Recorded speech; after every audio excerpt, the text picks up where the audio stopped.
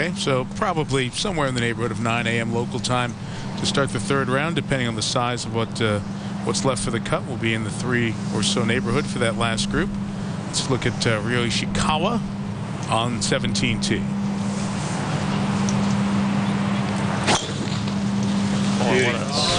What a shot.